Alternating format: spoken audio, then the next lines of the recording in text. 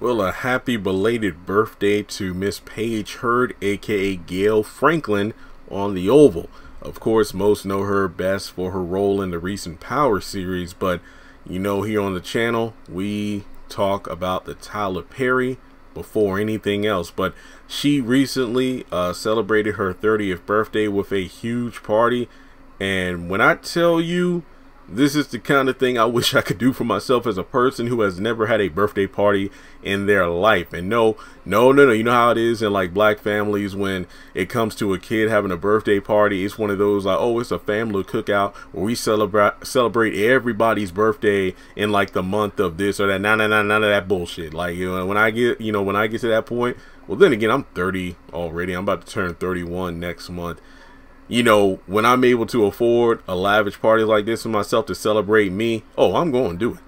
But in any case, a number of, I guess, like friends, family, co-workers and whatnot, past and present.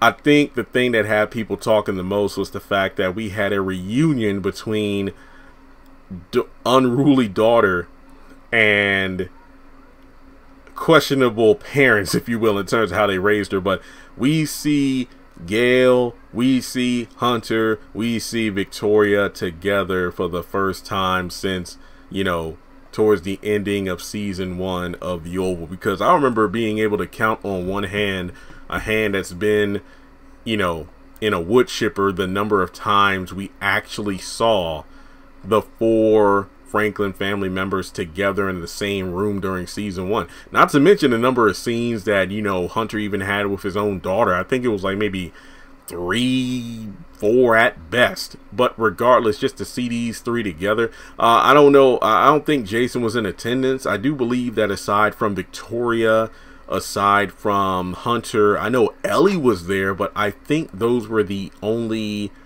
Oval co-stars that I recall seeing on social media at the party. But just seeing these 3 together made me smile, and it begs the question of could this hint at Gayle making her return in season 4 of the Oval? Maybe.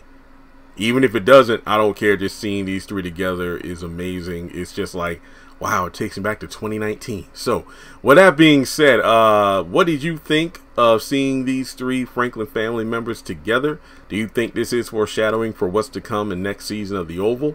As always, let me know your thoughts in the comment section below. Once again, happy belated birthday to Miss Paige. And that's really all I got for you. Thanks so much for tuning in, and I'll catch you in the next one.